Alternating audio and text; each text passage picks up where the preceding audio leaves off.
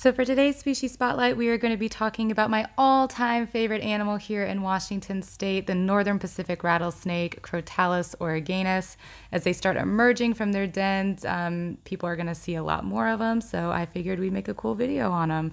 So first off, where can you find rattlesnakes here in Washington? So they're only on the eastern side of the state and a little bit in the central portion. So if you're ever on the western side of the state and you see a snake, it's not going to be a rattlesnake.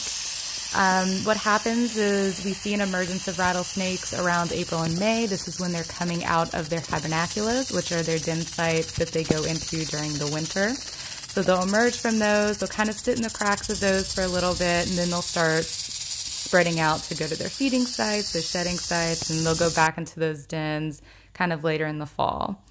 A lot of people kind of associate rattlesnakes with the big square head, the vertical pupils, the pits on the front of the face, and of course that token rattle. Not all rattlesnakes are going to rattle at you though if you walk past them, so that's a common misconception.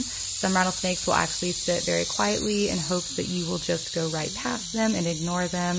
They're never trying to attack you. They're never coming after you to purposely bite you or anything like that.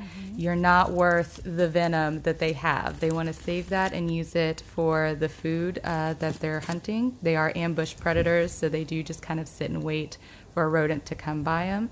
You can see that this snake right here is using its tongue to kind of flick chemicals into those pits that'll then go to the Jacobson organ, which kind of allows it to create an image in its head of what it's looking at or what's in front of it.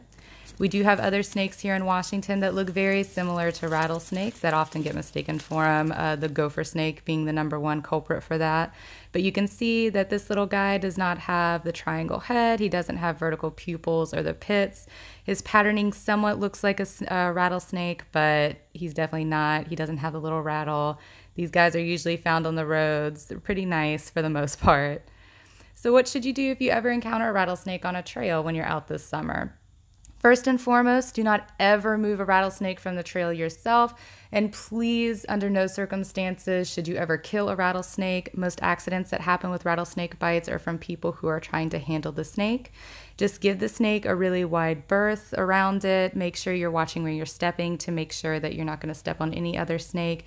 And the snake will leave you alone and you can both enjoy the trail just the way you wanted to.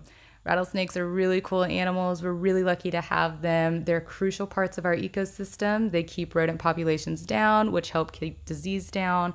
And they're really beautiful animals. They're highly misunderstood. But like I said, they're not going to come after you. They mean you absolutely no harm. They're really neat.